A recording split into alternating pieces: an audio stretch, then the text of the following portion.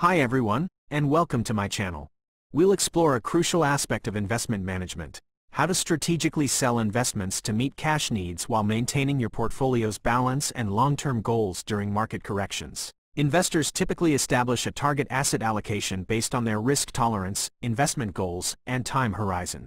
This allocation determines the percentage of their portfolio they invest in each asset class. In this hypothetical portfolio allocation, 60% is invested in stocks, 30% in bonds, and 10% in cash. Selling investments during a market correction can be a daunting task, particularly when faced with the prospect of locking in losses. Rebalancing during market corrections can be challenging.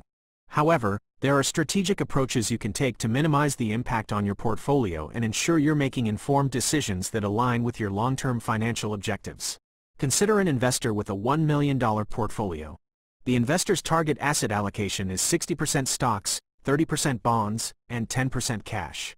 This means that the investor should have $600,000 invested in stocks, $300,000 invested in bonds, and $100,000 invested in cash. After experiencing market turbulence, the stock portion of the portfolio declines by $150,000. Simultaneously, the investor requires $30,000 from the portfolio to cover an expense. This presents a challenge for the investor, as they need to address both the market decline and the immediate cash need without disrupting their overall asset allocation strategy. In this case, the portfolio is out of balance. The stock allocation is now less than the target asset allocation of 60%, and the investor needs to withdraw $30,000. What should the investor sell to meet the cash need and restore the target asset allocation? Selling investments to meet a cash need can be a difficult decision. However, by following these guidelines, investors can make sure that they are selling the right investments and that they are maintaining their desired asset allocation. Now, the value of the portfolio is $850,000. The investor needs to withdraw $30,000, which leaves the value of the portfolio at $820,000. We will now apply the asset allocation to the new portfolio balance. 60% of $820,000 will be allocated to stocks, 30% will be allocated to bonds, and 10% will remain as cash. Cash remaining should be $82,000.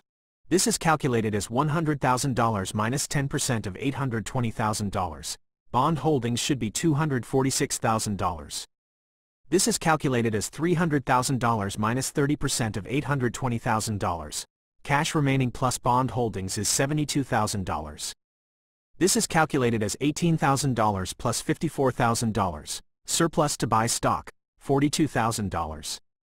This is calculated as $72,000 minus $30,000, the amount of cash withdrawn. Through strategic maneuvering, the investor successfully restored the portfolio's asset allocation to its original composition of 60% stocks, 30% bonds, and 10% cash. Thanks for watching. I hope this video was helpful. If you have any questions, please leave a comment below.